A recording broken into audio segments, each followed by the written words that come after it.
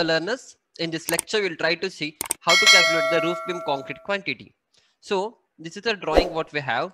So let us say I want to find RB1. So again the length remains the same. Only the thing is we need to play with the breadth and depth of the beam. So we'll go back to the Excel sheet. So it's RB1 written by me 230 by 450. It's a concrete quantity, so it should come in cubic meter. Now this length you don't have to calculate again. Just go to the roof beam shuttering what we have done. Whatever you have in RB1, this is my RB1, the beam bottom. Just copy that, Control C, and come to the roof beam and paste it here. I'm doing it for one beam. You try to do it for all the beams. It's very simple process. Whatever beams you have here, RB1, RB2, RB3, it's 6.05, 7.1. Try to cross check that. Here also it is 6.05, RB2, RB3, 7.1.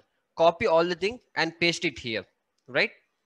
Yeah. So once that is done, the breadth also, it's breadth you don't have to copy from there. You can write it here because everywhere the breadth is 230 mm, 230, 230, 230 and everywhere it is 230.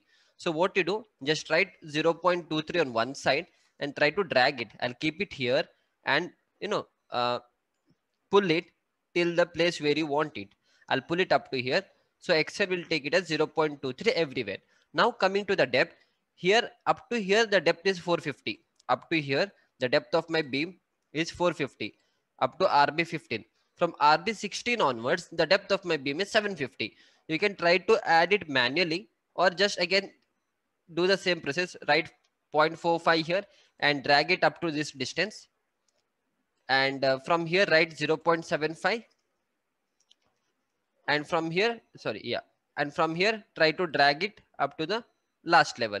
If you're doing it manually, it's well and good, else you can make use of the Excel sheets. There is no issue with that. Yeah. Now coming to the quantity, so again it's a RCC quantity, that is a concrete is required.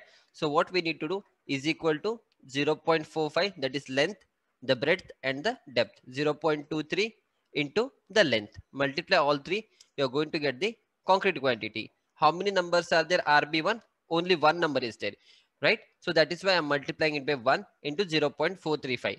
Now there might have been another question in your mind, when RB1 and RB13 is same, why didn't we multiply this by 2?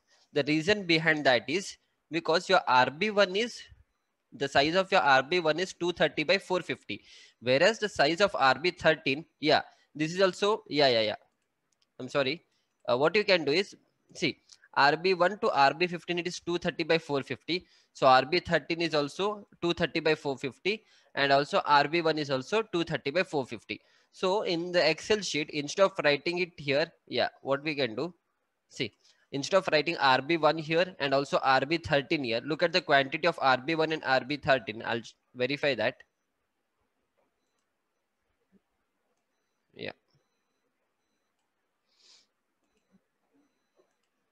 So RB13 and RB1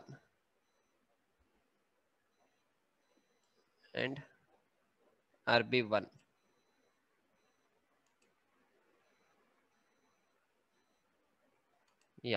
So both the length has to be, I'll do RB13 is here, it's missed.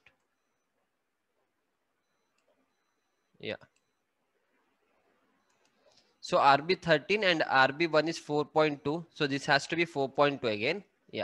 Because you can know that, because you have seen that already. RB1 and RB13 are the similar beams. RB1 and RB13 are 4.2 only. So what we have to do, RB1 4.2. So everything it is, why it is coming in this way. 4.2, 0.23, 0.45, 0.43. Okay, is equal to 0.43 multiplied by 1. Right. So it is 0.435. It is also 0.43. Instead of writing it twice, what I can do is I can delete this option. If you want to do it in that way, you can do it. I'll delete this, and here itself I'll write it as 2 quantity, and here I should write it as RB1 and RB13, so that we don't go wrong anywhere. So this is also another way of doing. Since there are only 21 beams, not a not a huge amount of beams, you can try to count individually so that it is easy for us. Otherwise, you can adapt the shortcut method like clubbing the beams RB1 and RB13. Similarly, you can club the beam RB2 and RB14.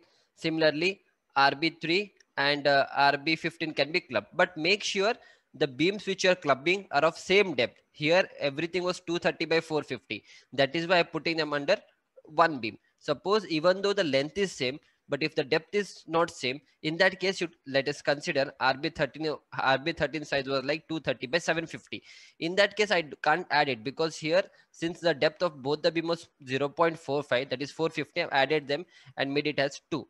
If the depth was 750 for the RB13, then I should have gone back to the same method, that I should write here RB13, and here I should have taken the depth of 0.75 and copy the same thing from here. I'll copy it here.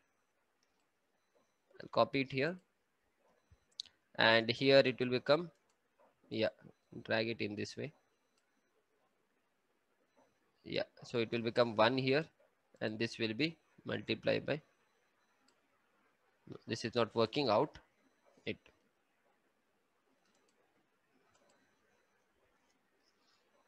Try to do it. It's taking some time. 4.2 into 0.23, 0.996, and this is equal to 0. Sorry for that. 0.75.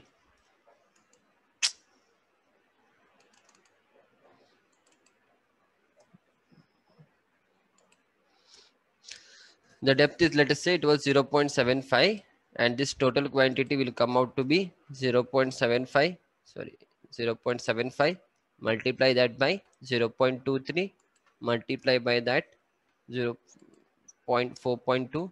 You get 0.725, and this is equal to 0.725. Multiply this by 1.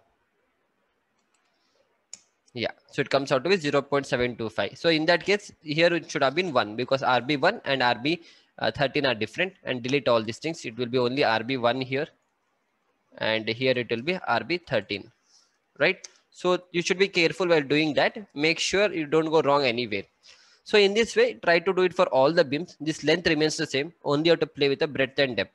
So final, the quantity what I'm getting is 45.572. I'll try to see that again. I'm making use of this formula. I'm trying to do this, and I will be updating the right answer once I do it from my side. And I'll close this.